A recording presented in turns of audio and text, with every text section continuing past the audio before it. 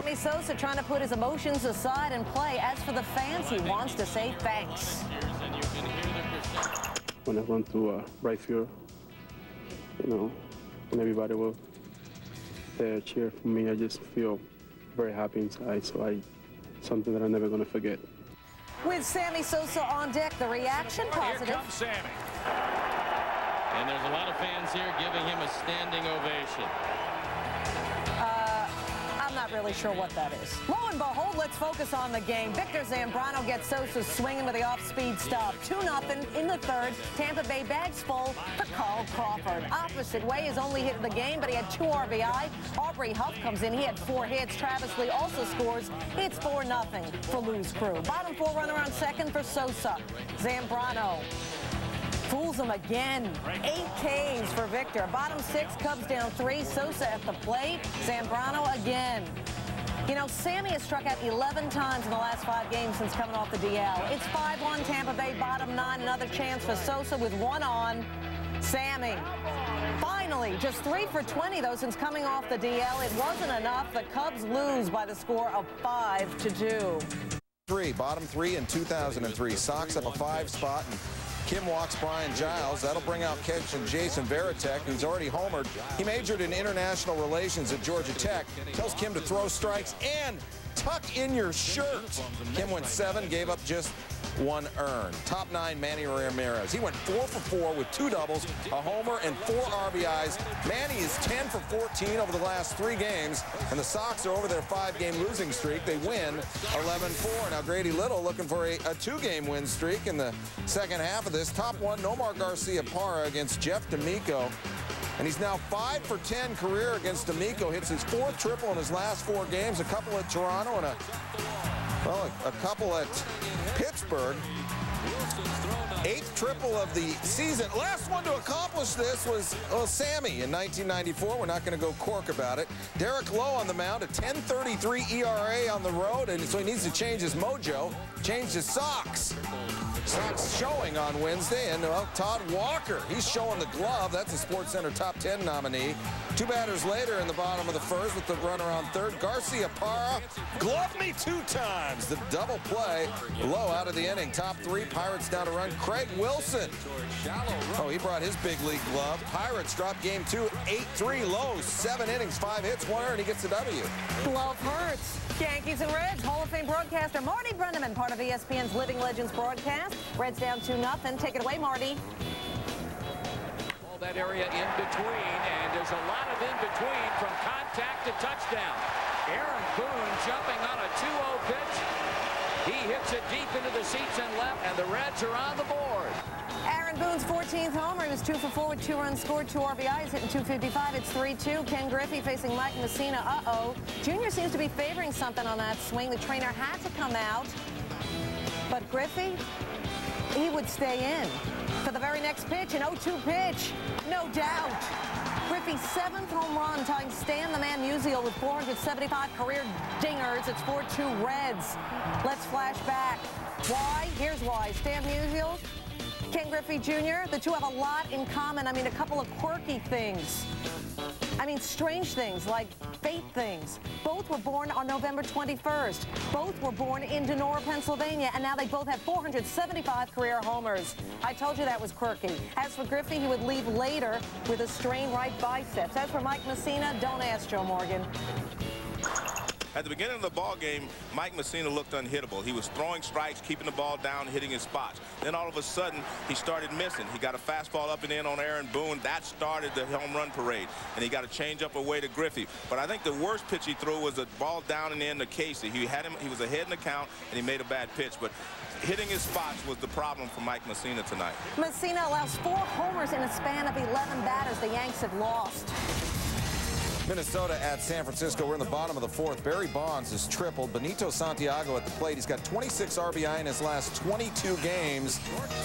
Torrey Hunter going to make the catch, and Keeps Bonds at third. Says, I owe you one from the All-Star game when you picked me up in the middle and threw me around like a little man. Bottom 8, Giants down 3-2. LaTroy Hawkins facing Rich Aurelia. That's a ground rule double. Marquise Grissom scores and ties this ball game at 3. Later in the inning, bases loaded for Edgardo Alfonso. He's batting just .221 this season. Mrs. C not happy with Fonzie. Bottom 9, bases loaded for Bonds facing Warner and Kahn. Entering the game, .373 lifetime with the bases juice. .500 this season.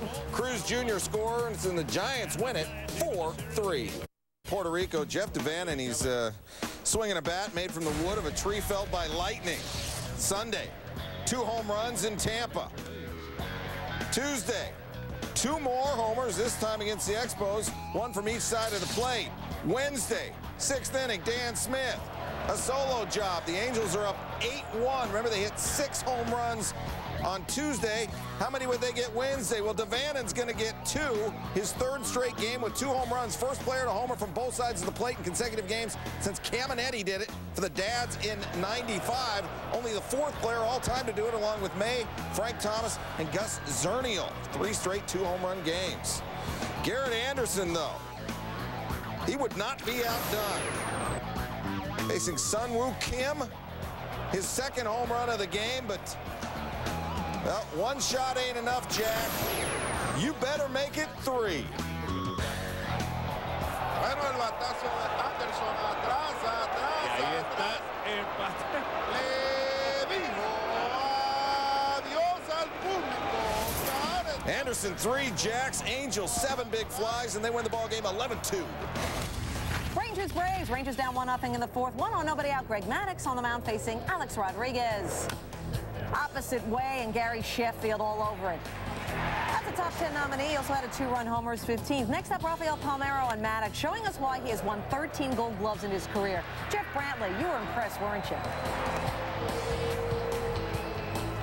Maddux tonight was a vintage painter, brushing the fastball on the inside and the outside part of the plate. Really got some great calls on the outside part of the plate, throwing a lot of strikes. But even better was his fielding tonight. He fielded his position. That's why he's a Gold Glove. Pitched 8 strong innings. Great job by Maddux. Maddux has allowed just 3 runs in the last 20 innings. He goes 8 in a 5-2 win. Seattle and Philly, M's have won 7 straight, 11 consecutive on the road. Ichiro, he's loving May. Pat Burrell, well, he hated May. Take a look at what happened in May, although we are now in June. Ichiro, 389 in May. Burrell, 175. Well, would they be June dandies? Ichiro leading off and continuing his hot-hitting ways. Single to start the game. We'll see more of Ichiro later in this highlight. Bottom 4, 3-1 M's, no outs. Burrell's bad luck continues. Robbed by Mark McLemore. That's got top 10 nominee written all over it. Burrell 1 for 3 in this ball game. Top 9, Ichiro 4 for 4. Grounds to second, but he's going to reach on the air. The Mariners win it 7-2. 22 road wins, most of the game. What about Houston taking on the Orioles? Bottom 7 tie game. Mike Hargrove pulling Pat Henkin with runners at 2nd and 3rd. In comes B.J. Ryan to face Greg Zahn. First pitch outside. Morgan Ensberg comes in to score, so the Astros are up 4-3 now. Ryan, the struggles continued for B.J. His 4th pitch. Zahn taking advantage up the middle. That'll score Craig Biggio. That would do it for Ryan. 0 innings pitched, 4 pitches thrown, 1 wild, 1 RBI single, and the Astros win it. They're now tied with the Cubs for first. St. Louis, Albert Pujols' resume, not bad. Includes an NL-leading .370 batting average. 3rd inning, 4-2 Jays, and Pujols, a dinker off Corey Lytle. He went 1 for 3 with a walk. Lytle, 6-0 on the road this season. Later in the inning, now 4-3, Edgar Renteria. That ball's going to bounce off the wall. A 2-run double, 7 RBI in his last 3 games, and the Cardinals take a 5-4 lead. Top 5, RBI leader Carlos Delgado with the bases empty. Oh, there's nothing like a good piece of hickory. 17th home run, tying him for the AL lead with Soriano and Juan Gone. Top 6, Lytle at bat, got his first major league hit earlier in this game. Jim Edmonds, oh, can't get enough of your glove. 8-5, Cards' 3rd straight win. A's, Marlins. You know what? These two have the most wins in interleague play. Let's fill you in. The A's, 66 wins, they're first. Marlins, 61, they're tied for second. Then the Braves, the Yankees, and the Mets. To the game. This is a top 10 nominee courtesy of Juan Pierre, who also had 2 hits and that great catch robbing Eric Burns. Burns took the collar for a second straight night. Take another look.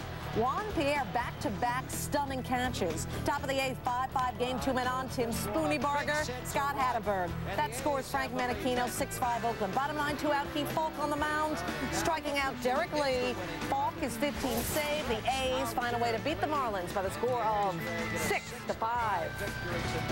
You remember when the Royals started 16-3 and Tony Pena was happy? Well, now they've lost 3 straight and 13 of their last 16, and well, Tony Pena's not that happy. Rookie Kyle Schneider lost each of his last 3 starts, so he's looking for his first major league win. We're going to look at him in the 5th inning with the Royals up 1. Brian Jordan grounding out to Schneider. 1 pitch, 1 out. Adrian Beltre at the plate. Snyder's 2nd pitch, ball low, and then 3rd pitch, ball outside. 4th pitch, Beltre is going to fly out to center, so we have 2 outs in 4 pitches. It's economical. Alex Cora at the plate. Snyder's 5th pitch is a strike, and the 6th pitch grounds out to short for the 3rd. 6 pitches. Not bad. He went 6 innings, 4 Ks, 1 earned. Got the W. So did the Royals, 2-1. White Sox, a season-high 7 games under 500 back in Arizona. Mark Grace paying tribute to his old mate Sammy Sosa by taping a cork to the end of one of his bats.